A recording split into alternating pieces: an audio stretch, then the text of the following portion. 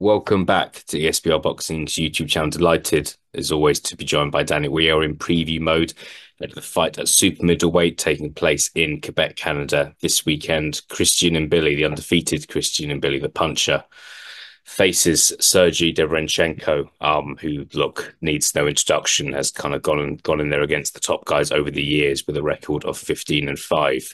Before we go any further, if you enjoyed this video, please do give us a like and a comment, and please subscribe to our channel if you haven't done so already. Danny, we'll get right into it as always. It's an intriguing fight here in Billy, the favorite. We saw what he did last time out against Mark Heffron. Is this guy the future at 168?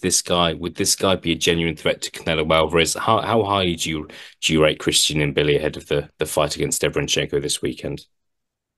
Difficult to say in terms of level. I think this will tell us a lot about Christian Mbilli because if you look at his record, very impressive. A lot of impressive performances recently, a lot of stoppage victories, as you alluded to, but never fought a top bracket 168, I think is fair to say. Now, whether you regard Derevyanchenko in his current form as a top level 168, I think is another question, but he showed plenty against Jaime Munguia in that fight of the year contender last year, and got a unanimous decision victory last time out against Vaughan Alexander, who is a decent sort of gatekeeper at 168. I don't think is anything more. But in answer to your question, and Billy is one of perhaps a few fighters, I think, just waiting for Canelo to retire or vacate the belts. I don't think that fight's ever going to happen. I wouldn't have thought. So remains to be seen. Still 29, still got time, but still questions to be answered, I think, in a short answer. Yeah, for sure. Why do you not see the Canelo fight happening, Danny? The reason why I ask is Canelo's facing Berlanga in mid September, so very soon. Um, there doesn't seem to be a plethora of massive names at 168. Obviously, it feels like that fight against Terence Crawford has been ruled out. So if you're searching for names at 168, so if Canelo's going to fight at 168 for the next 3 or 4 times and then retire, names include Diego Pacheco, what was obviously a big name. Chris Eubank Jr. has been rumored, but there's not tons and tons of names. There's guys that Canelo has beaten already who he could maybe fight again. Caleb Plant, Jaime Munguia as examples.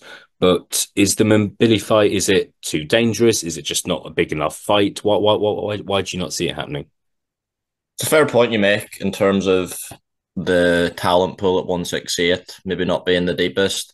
I just think, Billy's just signed with Top Rank. Now, I'm not sure what Canelo's current situation with PBC is. I don't think he's ever done a deal with Top Rank, not that I can think off the top of my head.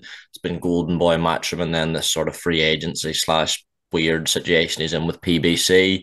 Another thing is if Billy looks like he has in recent showings against Derevyanchenko, I don't think Canelo will want to fight him. I think stylistically, even if you favour Canelo to beat Mbilli, I think his record sort of flatters him. I don't think he's this like one punch KO artist, even though he did stop Mark Heffron in like whatever it was, 30 seconds. It's just more his stamina, the accumulation of punches. I mean, I was at the fight against Rowan Murdoch, and the amount of punches he throws around is pretty crazy. But he landed so many clean on Murdoch, and Murdoch didn't actually go down. He got stopped in his feet. So I think just that high output style, if it does translate to a good win, a stoppage win over Derevyanchenko, Canelo will probably look at that and think, I could maybe do without that. So Mm.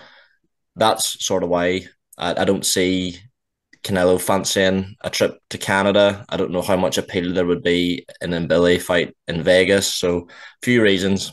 Yeah, no, look, we'll see. As always, look, he has to get past the opponent on Saturday night first, and it's not a given that he's going to win on Saturday, in my opinion. I had a quick look at the betting odds. Derevyanchenko 3-1 just to win the fight. We'll go right into it, Danny. See, look, we both had time to think about it. What do you think is gonna happen? Because I mean, Mbilli may be kind of a padded record. Derevyanchenko, I feel like he doesn't have the prettiest record. However, if you kind of deep dive into it, he's lost to some top fighters, and he's also been unfortunate to lose some of those fights. I think that Golovkin fight particularly speaks out to me. That was a fight that a lot of people thought he was unfortunate to Yeah. lose. 35 now, I believe, so possibly past his best. What's your prediction? What do you think is going to happen on Saturday night, Danny? Oh, I mean, the Munguia fight, as I alluded to, showed there's still plenty left. How much that's taken out of Derevyanchenko, we might find out on Saturday. I think Mbilli might be just a bit too fresh, too physical. As I mentioned, the output. Again, the fact the fight's in Canada. Eye of the Tiger are really getting behind Mbilli. He's probably their second biggest star after Beterbiev, and that's like another co-promotional deal with Top Rank. So you'd imagine Derevyanchenko's going to have to do a lot, if not stop him, to win. So I would favour him, Billy, maybe in a close points decision. Maybe Derevyanchenko wins a lot of the early rounds and Billy's gas tank sort of takes over and he nicks it. But I agree with you. I think it'll be a competitive fight. It's definitely the best name he's fought by quite a bit.